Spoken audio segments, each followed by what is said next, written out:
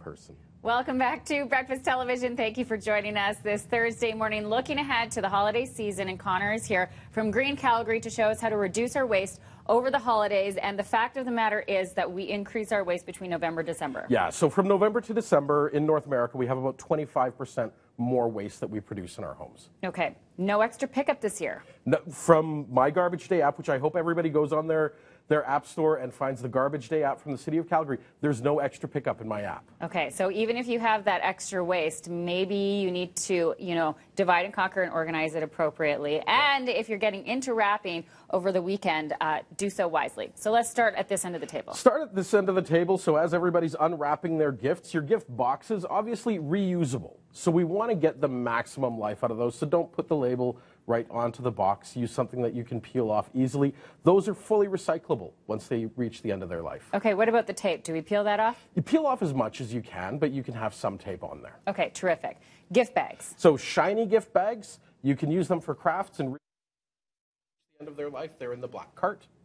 But a nice bag like this, that's a more natural, just a paper product without the coatings, you can recycle that. And if it gets really soiled, you can compost it. Okay, even better. So a couple of options there. And sort of the rule is if it's shiny, it isn't recyclable. Yeah, so these heavily coated papers here, as well as the bows, those are coated in a plastic, a laminate product that you can't recycle. So those are straight into the black cart. Okay, so that goes for the bows and for the wrapping. Yeah, and most ribbons as well.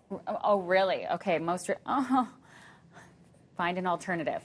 Now, what about this just sort of straight up paper? So your old school wrapping paper that we've had for decades in Canada can be recycled. So just printed paper, you can recycle that. Okay, terrific. Same deal with the tape? Same deal, get off as much as you can. Yeah. And turn it into a ball. Don't bag it up because the city's recycling facility doesn't open bags. So just ball it all together and then throw it into your blue cart. Terrific. Okay, what else do we have here on the table? So we have cellophane. So a lot of things come in cellophane. We see food products, we see flowers, we see all of that wrapped in cellophane this time of year.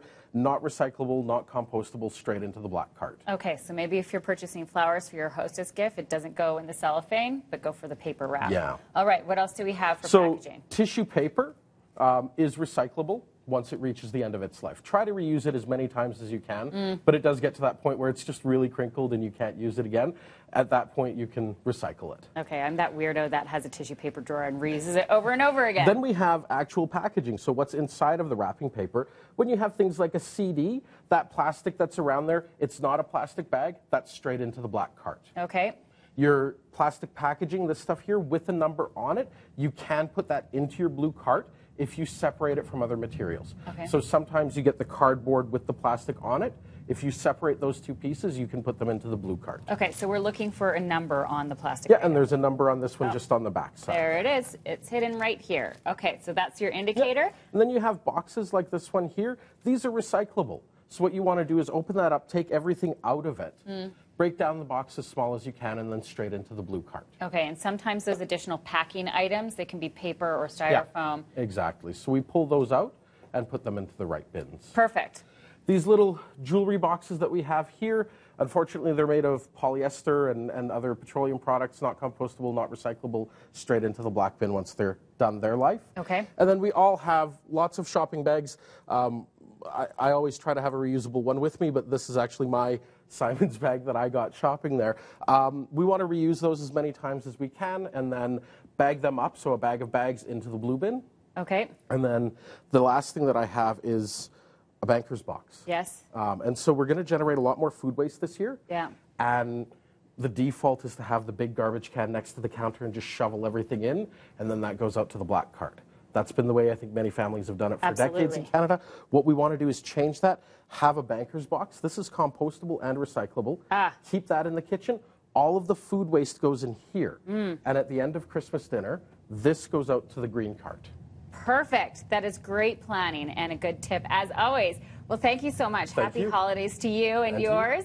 And we'll take a break here on Breakfast Television. It is 7:59. We're back with news, weather, and traffic.